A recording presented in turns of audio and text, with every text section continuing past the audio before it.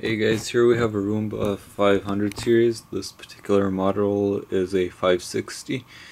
We're going to learn how to change a battery properly today on a Roomba. So we're going to start off by flipping this upside down.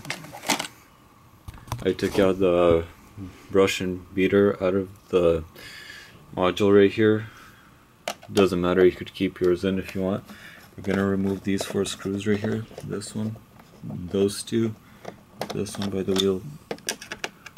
We're not going to fully remove them, just unscrew them enough for them to pop out.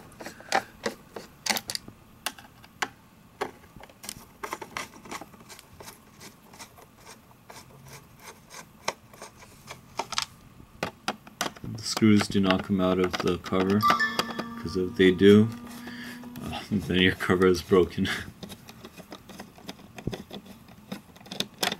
Okay, then we will remove the screw from the side brush.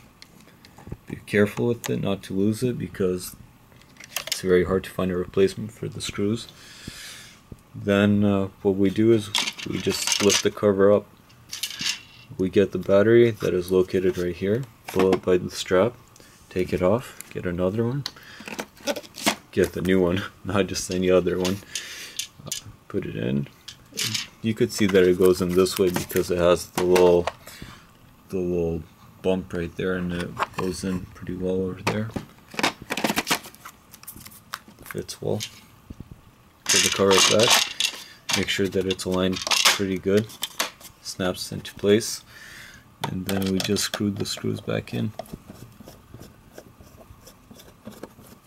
When we screw them in, you could do them in order, but I prefer to do them in a X style, because that kind of makes sure the screws are in and the plate goes in evenly.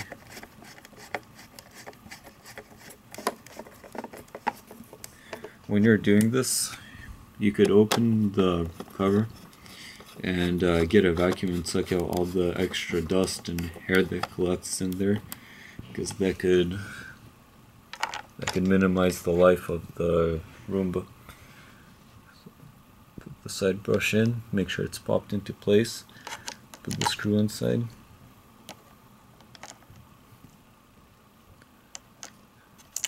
Could be tricky to screw it in sometimes. So we screw it in, but we don't over screw it, not to ruin the threads. Make sure it's tight in there so it won't fly out, because if it does, most likely you're going to lose your screw. After we do this, it might not turn on depending on the battery, where you get it. You put it to charge and let it charge for 18 hours straight without unplugging it. Unplugging it may ruin the battery life. It will blink really fast, twice the speed of a regular charge, and that basically means it's power charging, and it's rebuilding the life of the battery, building it back up. So just leave it for 18 hours without unplugging it. Should be good. All of that under 3 minutes, roughly.